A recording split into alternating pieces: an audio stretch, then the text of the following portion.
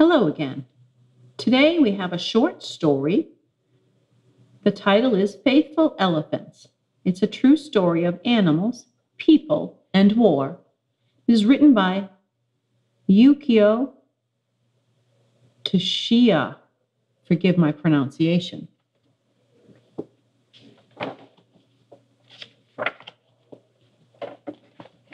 The cherry blossoms are in full bloom at the Yukio Zoo. Their petals are falling in the soft breeze and sparkling in the sun. Beneath the cherry trees, crowds of people are pushing to enter the zoo on such a beautiful day.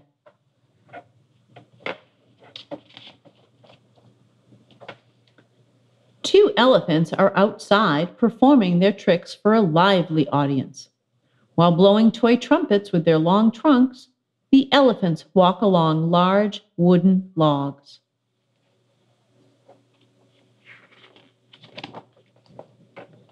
Not far from the cheerful square, there stands a tombstone.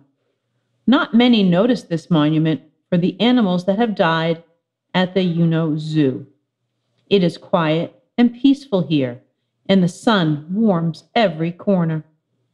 One day, an employee of the zoo, while tenderly polishing the stone, told me a sad story of 3 elephants buried there. Today, he said, there are 3 elephants in this zoo. But years ago, we had 3 different elephants here. Their names were John, Tonki, and Wanli. At that time, Japan was at war. Gradually, the war had become more and more severe. Bombs were dropped on Tokyo every night and every day and every night, like falling rain.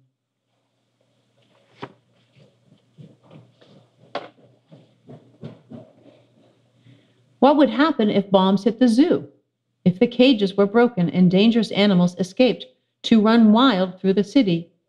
It would be terrible. Therefore, by command of the army, all of the lions, tigers, leopards, bears, and big snakes were poisoned to death.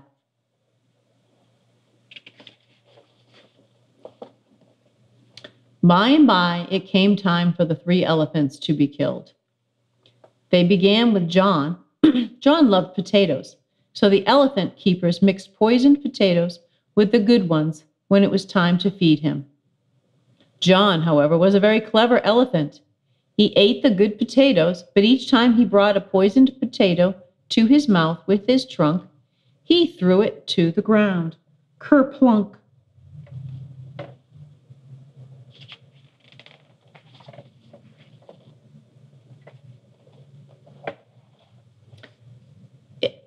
As it seems there is no other way, the zookeeper said, we must inject poison directly into his body. A large syringe, the kind used to give shots to horses, was prepared. But John's skin was so tough that the big needles broke off with a loud snap, one after the other. When this did not work, the keepers reluctantly decided to starve him to death.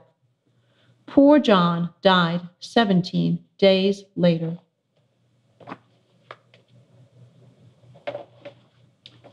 Then it was Tonki's and Wanli's turns to die. These 2 had always gazed at people with loving eyes. They were sweet and gentle-hearted. The zookeepers wanted so much to keep Tonki and Wanli alive that they thought of sending them to the zoo in Sendai, far north of Tokyo. But what if bombs fell on Sendai?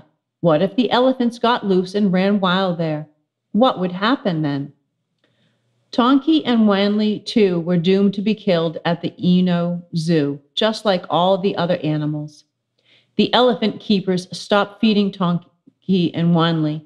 As the days passed, the elephants became thinner and thinner, weaker and weaker. Whenever a keeper walked by their cage, they would stand up, tottering, as if to beg. Give us something to eat. Please give us water.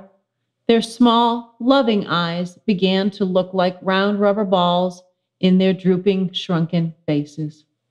Their ears seemed too large for their bodies. Their once big, strong elephants The once big, strong elephants had become a sad shape. All this while the elephant's trainer loved them as if they were his own children. He could only pace in front of the cage and moan, "You poor, poor, pitiful elephants." One day, Tonky and Wanley lifted their heavy bodies, staggered to their feet, and came close to their trainer.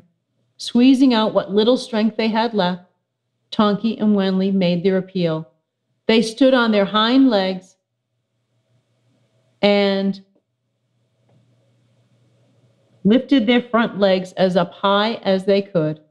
Then, raising their trunks high in the air, they did their bonsai trick. Surely their friend would reward them with food and water as he used to do.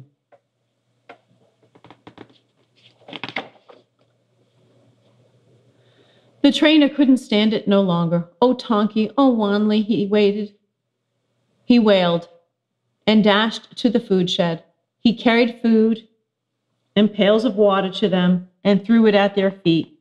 "Here," he said, sobbing, and clung to their thin legs.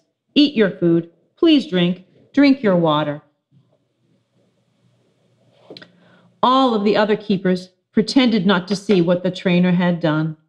No one said a word. The director of the zoo just sat very still, biting his lip and gazing at the top of his desk. No one was supposed to give the elephants any food. No one was supposed to give them any water. But everyone was hoping and praying that if the elephants could survive only one more day, the war might be over and the elephants would be saved.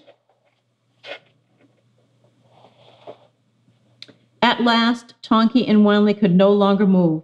They just lay on their sides, hardly able to see the white clouds floating in the sky over the zoo.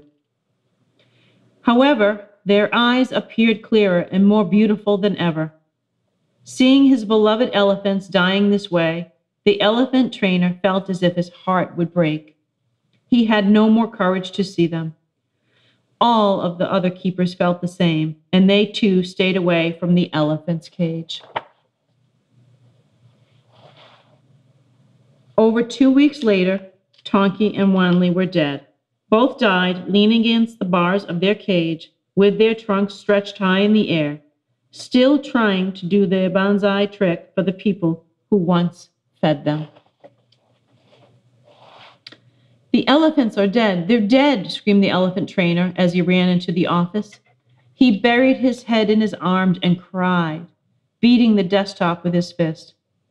The rest of the zookeepers ran to the elephant's cage and stumbled in. They took hold of Tonky's and Wanley's thin bodies as if to shake them back to life. Everyone burst into tears, then stroked the elephant's legs and trunks in sorrow. Above them, in the bright blue sky, the angry roar of enemy planes returned. Bombs began to drop on Tokyo once more. Still clinging to the elephants, the zookeepers raised their fists to the sky and implored, "Stop the war! Stop the war! Stop all wars!" Later, when the bodies of the elephants were examined, nothing was found in their washtub-like stomachs, not even one drop of water. With tears in his eyes, the zookeeper finished his story. These 3 elephants, John, Tonky, and Wanley, are now resting peacefully under this monument. He was still patting the tombstone tenderly as the cherry blossoms fell on the grave like snowflakes. I know this is a sad story, boys and girls, but I also hope it gives you hope that people can make better choices than we have in the past, and that we must take great care of the animals who are in our care.